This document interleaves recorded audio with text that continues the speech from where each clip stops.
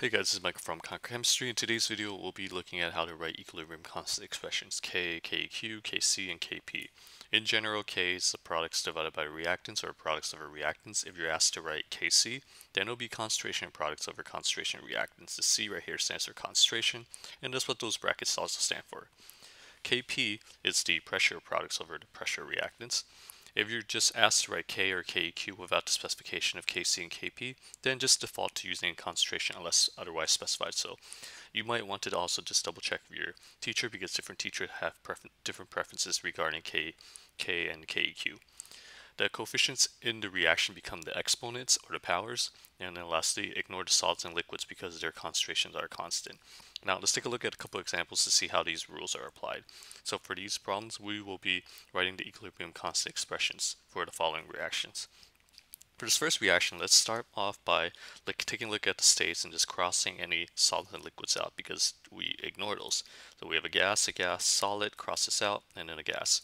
So since all these are gases, we have the option of writing either Kc expressing it in concentration or Kp. I'll show you both.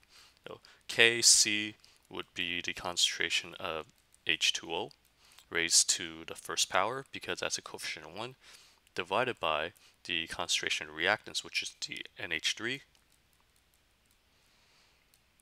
raised to the second power because this coefficient multiplied by the concentration of CO2 raised to the first power. For Kp, we'll just be using pressure. So it'll be pressure of the products, H2O, divided by pressure of the reactants, NH3, squared because of coefficient 2, multiplied by the pressure of CO2. Next example, the first thing we'll do is just look at all the states. So aqueous, aqueous, aqueous, aqueous. There's no solid and liquids to cancel out. Since all these are aqueous, we can only write Kc because then you can only use Kp if there are gases. So Kc, or just K, would equal the concentration of the product C squared, because of 2, multiplied by D raised to the third power, divided by the concentration of reactants on the bottom, A raised to the first power, because that's no coefficients, multiplied by B raised to the power of 4, because that's a coefficient of 4. Next example, we'll start again by just crossing any solids and liquids out, cross this one out, cross this one out, and since this is a gas that's left over, we can write Kc or Kp. We can write K is equal to, and since we have crossed out the product and there's no other product, then we'll just default to using a 1 here.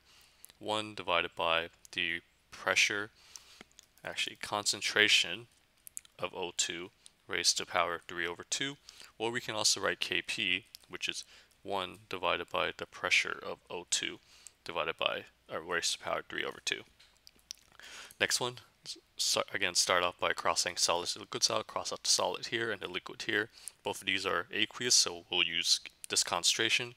K equals the concentration of Ca2 plus divided by the concentration of H plus squared because of the coefficient.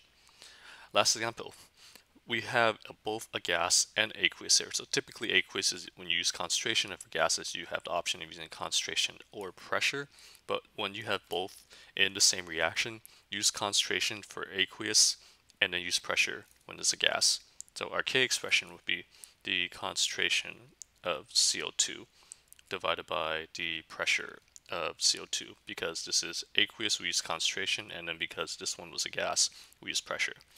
And there you have it. That's how you would write the equilibrium constant expression for any reaction. So just to recap what we've learned, K is products divided by the reactants. If it's Kc, use concentration. If it's Kp, use pressure. The coefficients in the reaction become the exponents in the expression. And ignore solids and liquids because their concentrations are constant.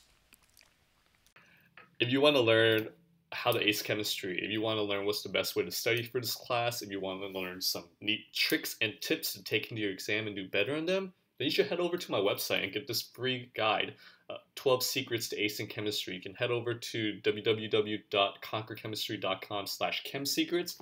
I'm going to include a link in the description below. Check it out. I think it's really going to help you and you're going to like it. Until next time, keep working hard and continue the good work.